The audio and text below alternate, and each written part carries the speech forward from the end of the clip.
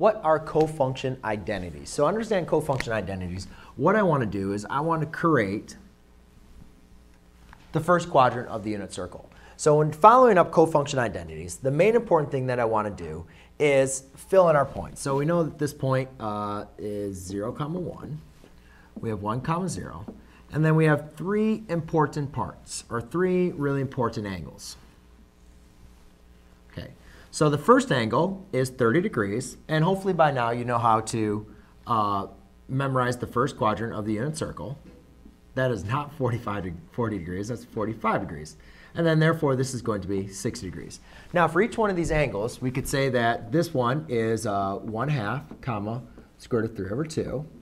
This one, we have square root of 2 over 2, comma, square root of 2 over 2. And this one, we have square root of 3 over 2, comma, 1/2.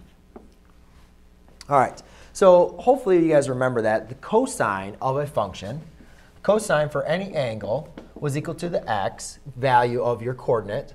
The sine of any angle was equal to the y value. And let's see, I'm not going to really talk about tangent for right now.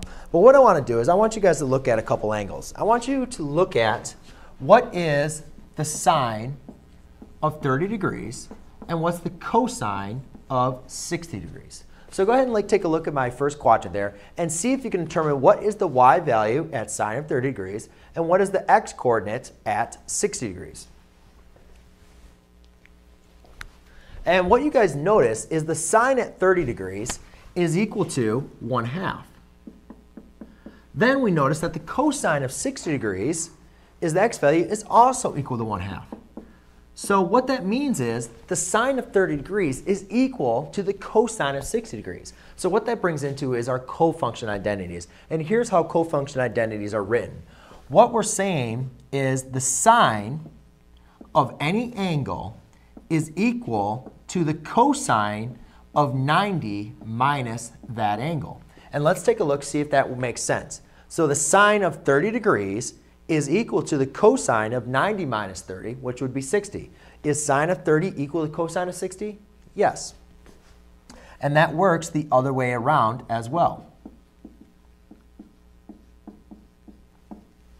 Then this also works for our other functions. So I could have tangent of theta is equal to the cotangent of 90 minus theta, as well as cotangent of theta is equal to tangent times 90 minus theta. And then we'll put over here, we could also have secant of theta is equal to the tangent of the cosecant